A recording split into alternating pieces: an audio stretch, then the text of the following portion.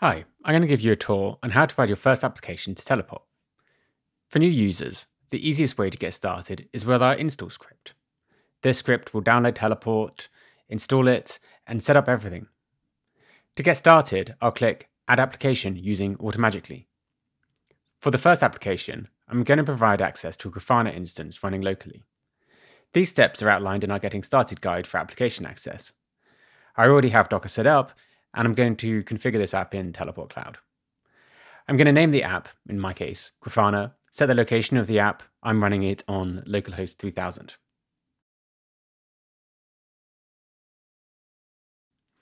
I now have the install script, and I'm going to run it locally.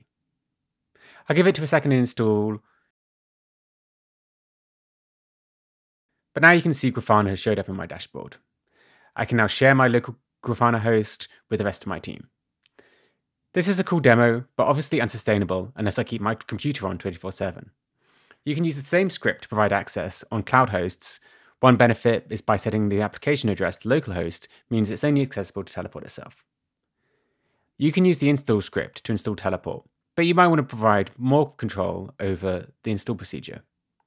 For more control, we recommend using the manual process. This starts with installing Teleport.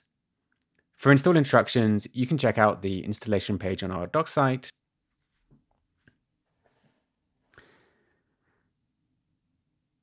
Once Teleport is installed, you'll need to get an invite token. The first step is to log into Teleport using TSH.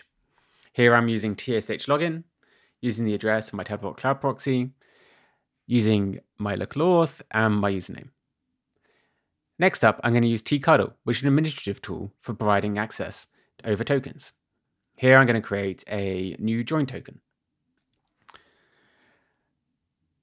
Then we'll start Teleport using the following parameters. No, I've changed the app name and app URL.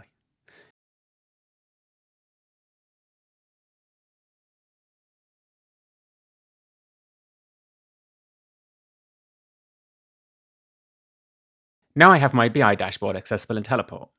Now that I've connected my second application, you might want to consider steps for improving the setup. I would recommend starting Teleport with systemd and adding labels so you can more easily set up RBAC using Teleport. Thanks for watching, and if you have any questions, please reach out to us on our discussion forum.